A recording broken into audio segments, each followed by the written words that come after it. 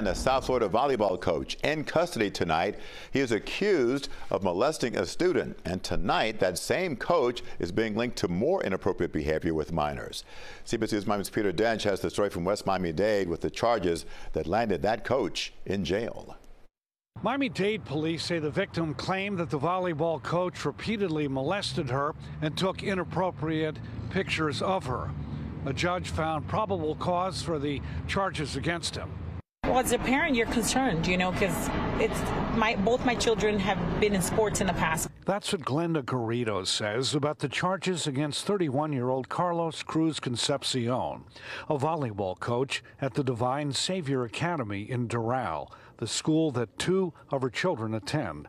It's concerning because you want them safe.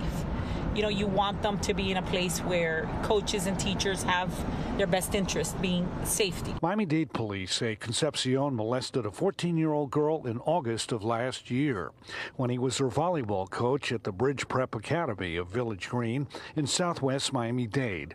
That girl is now 16. It does set forth probable cause about improper touching over clothing multiple times.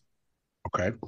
Multiple occasions. Took inappropriate pictures during the locker room while she was in her underwear. There could be other victims, which is why we're coming to the community. Detective Dornisha Mallory says Concepcion was fired from his previous job at Bridge Prep Academy. He was fired from the school due to him already sending inappropriate text messages to other students.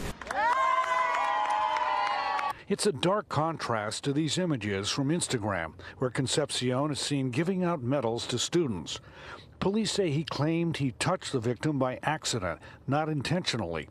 Now he has been ordered to have no unsupervised contact with minors and stay away from the victim. I think she had to have a lot of, strength and, felt really bad for what would have happened to her. I applaud her for coming forward.